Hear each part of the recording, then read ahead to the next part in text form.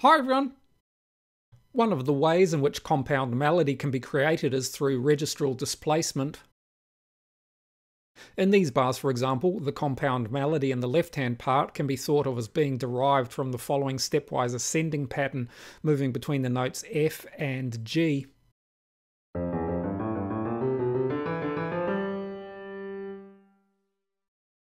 The harmony notes of this pattern are all found on beats 1 and 3 of the 16th note groups, a location which aids in the creation of the compound melody.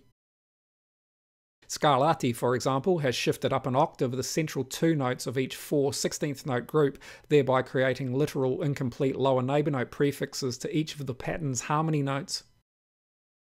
The shift also creates the dual strands of the compound melody, with the lower strand moving between the harmony notes F and G, and the upper strand between F and E.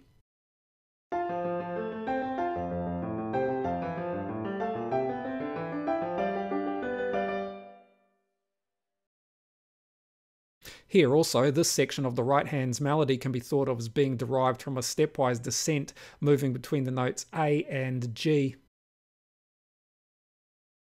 As well as interacting with the left-hand part, both as a 3-6-3-6 intervallic pattern and as the upper line of a chromatic tetrachord descent between G minor's root and fifth degrees, the right-hand part includes two displacements which not only retain the part in the same register, but also create a compound melody.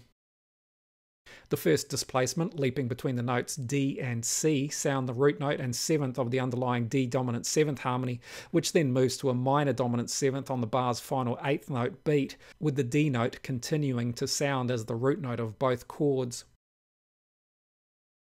Given Bach's use of the chromatic tetrachord on these beats, it may be assumed that this initial 16th note group, despite lacking literal inclusion of D, may be heard as part of the following D dominant 7th and minor dominant 7th chords. Similarly, we can assume that these beats sound as part of the following C major and C minor subdominant chords.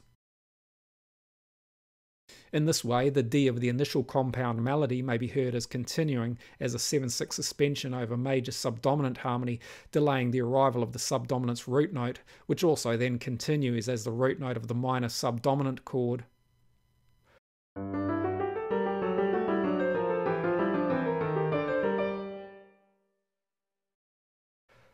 I hope you found this useful. Thanks for watching. See you next time.